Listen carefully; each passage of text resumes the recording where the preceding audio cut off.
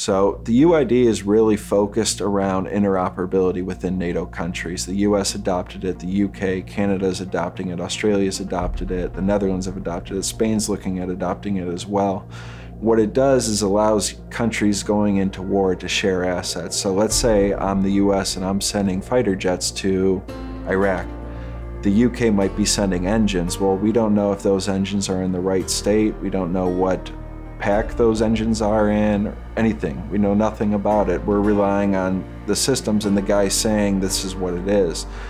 What the barcodes and the markings allow you to do is know the specific state, the rev that state of the engine is, and share those assets in theater and allow those countries to see who's sending what, so they can lessen the burden load on one country and share the load in theater.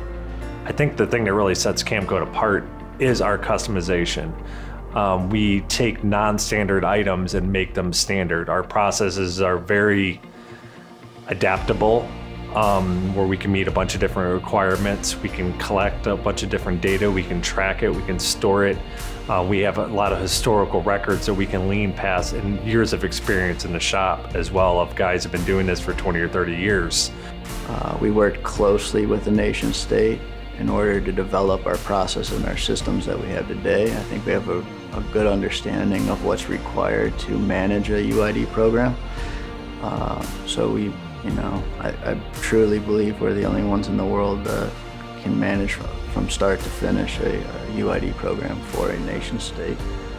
To understand and truly know how to mark a firearm and how to get that mark to last the life of the asset, you have to have a general knowledge of firearms. You have to know what they go through, how they're used, what a firearm actually does, and how it functions.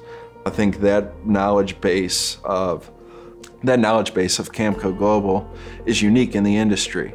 Not many other companies are shooters. Not many other companies deal with firearms, build firearms, work with firearms on a daily basis. And that's, I think, what sets us apart from the competition. Most of those other companies are just label companies. They just want to sell you a label. We want to make sure that label survives the life of the asset.